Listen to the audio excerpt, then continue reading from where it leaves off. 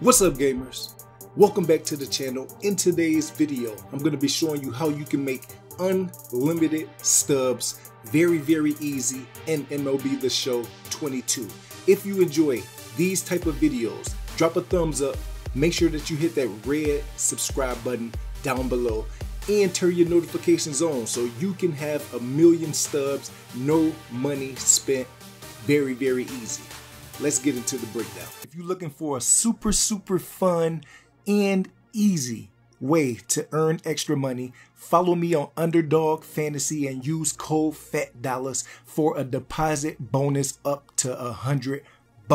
All you got to do is come in here, make $1 bets, $2 bets, $3 bets, it don't matter. Choose your players, come over to the right, put the amount in. $1 bet, you have a chance to win $3 back. I will be giving you guys free picks. Follow me on my Twitter and I will give you a Discord link and let's have some fun. All right, so the first step is looking in your inventory. If you look at the inventory that you already have, you can see cards like this 84 overall is going for close to 5,000 stubs. This year for the roster update, they changed the quick sell. So now a lot of these cards will get boosted up over the price that they need to. So if you were to quick sell this card after it goes up to an 85 overall, you will actually lose value.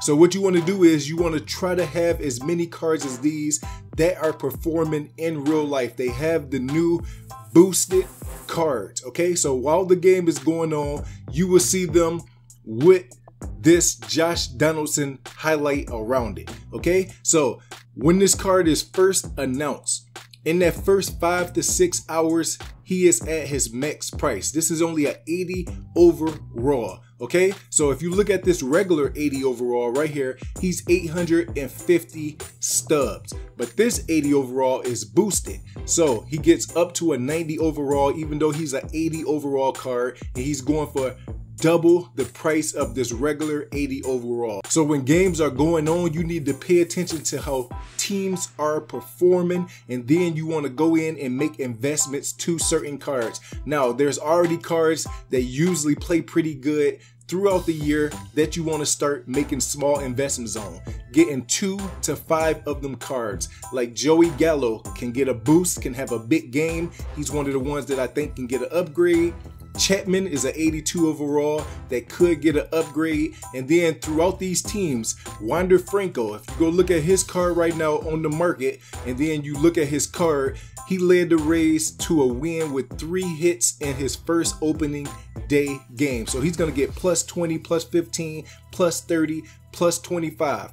A lot of people that play Battle Royale use these low overall cards, and now they have boosted stats, and it's only for 48 hours. So once the card goes live, if you can sell it off before that first 6 to 7 hours, that's when you are going to make max profits. Now, I've seen cards up at 45 to 5,500 stubs that was just a couple days before that going for 1,200 stubs. So that's easily a 4,000 stub profit on every card investment. So if you've been quick selling your cards, don't do that anymore. Now bronzes and silvers are super important. So if you come right here to exchanges, you can do the bronze exchanges and turn them into silvers, or you can do the silver exchanges and turn them into golds. You're going to take any of these players that you don't think is going to have a chance to get boosted, and you're going to exchange them.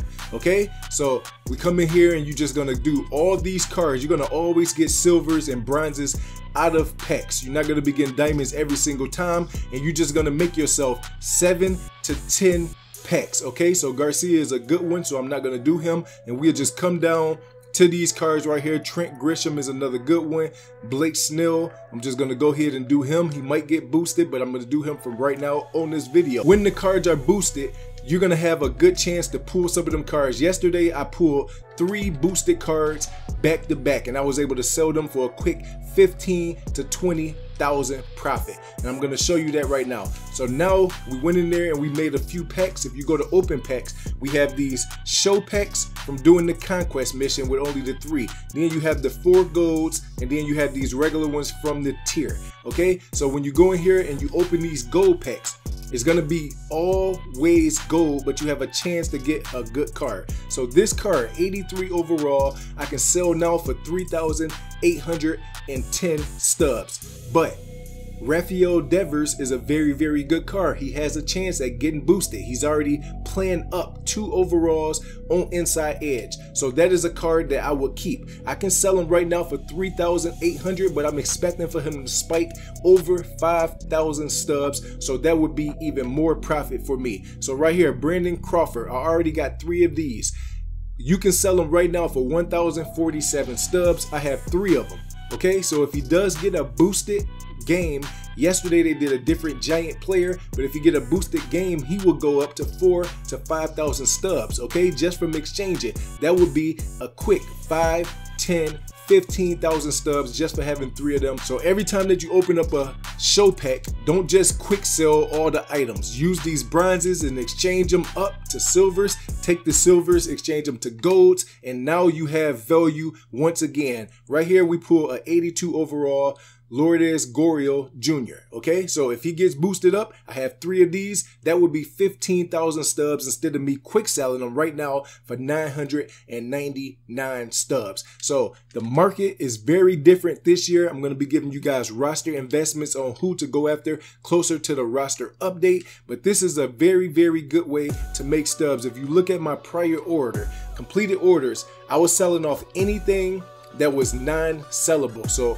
Ronald Acuna, Josh Hader, and then these Hernandezes. He got boosted last night. I wasn't owning that first 2 to 3 hours. He was up to like 4,700. So I lost 2,000 stub profit on that, but I still made about 1,700 stub profit on each one of these, getting them off as soon as I got on the game. Another one down here you're going to be able to see on the next page.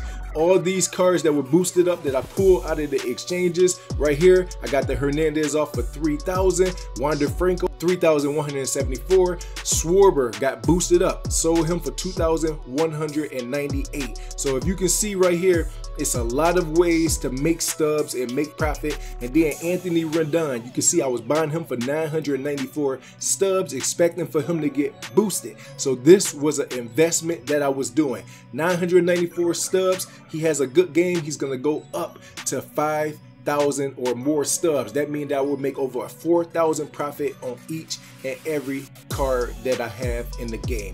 Make sure that you're taking advantage of this, paying attention to the channel so you can never miss out on what cards to go after instantly. So turn your notifications on. Make a lot of stubs.